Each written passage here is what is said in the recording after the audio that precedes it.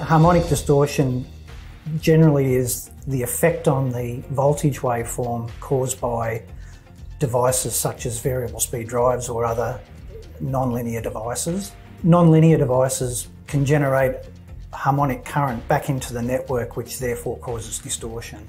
We see problems at two different levels. One would be at network level, so this is on your power supply that comes into your site. If you've got issues on your site, this can be generated back into problems with other consumers or neighbours that share the same network as you. The second part of the problem is the harmonic distortion issues within your own plant. These issues can be largely unseen, but can cause quite significant damage in the form of overheating on devices such as electric motors, transformers, electric switchgear and control equipment.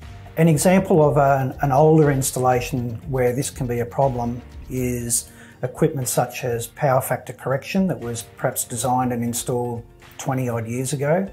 With the addition of more variable speed drives and UPSs and that sort of equipment, the effect on power factor correction capacitors can be quite significant in the form of heat to the extreme point of fire if the power factor correction equipment wasn't designed to work with non-linear devices to begin with. So if you think you've got issues in your plant that are causing some of the problems that I've just talked about, give us a call. It's quite easy for us to investigate and pinpoint a problem that needs to be looked at.